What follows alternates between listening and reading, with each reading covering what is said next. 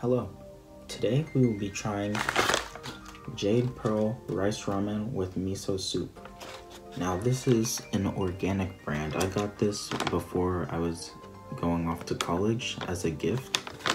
So, I don't know, this isn't something that I would usually pick out. I don't really trust like organic brands because I feel like the flavor never really comes across.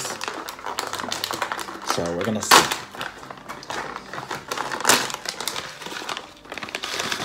Okay, let's take a look. The noodles are green, that's really cool. Looks like the seaweed noodles that I tried. A small block too. And then we have our miso powder packet. So yeah, there's really just not that much to it. I'm gonna cook it up and we're gonna do the taste test. All right, I've got the noodles cooked up and cooled off. It smells good, it looks good.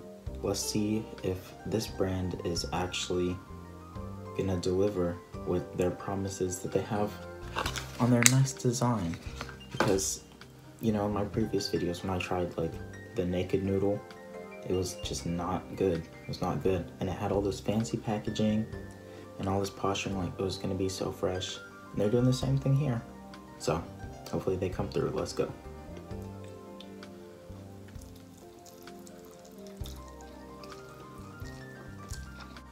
Alright, I finished the noodles, and right off the bat, I want to say that if this is miso soup, well, miso disappointed because the flavor was just lacking. There was like nothing there. The real star of this dish is the noodles, and you can kind of tell just by the way the packaging is. It's rice ramen, they're specializing, Jade Pearl. You could see it looked really cool. It was green and everything, and that was cool. Like, I really enjoyed the noodles, not gonna lie. They had their own flavor to them, and the size, they're really small, and I enjoyed that a lot. The texture was really good, and it'd be cool to see it in something a lot more savory. In terms of the broth, in terms of the miso soup element, it did not come through. It was like, it was something less than water, really. Like, it's not even like plain water and like some salt would be preferable to what it was. It was just like disappointing. You look at it and it looks like it's gonna be delicious, and every bite is nothingness. It's just nothing. On a scale of 1 to 10, I think I'd have to give this probably a 4 for sure. Because it looks like it's gonna be something big and it just lets you down.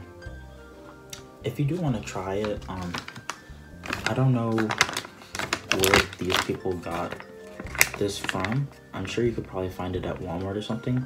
I think it's worth trying just to try the noodles. But apart from that, like, if you do try these, do not expect anything good.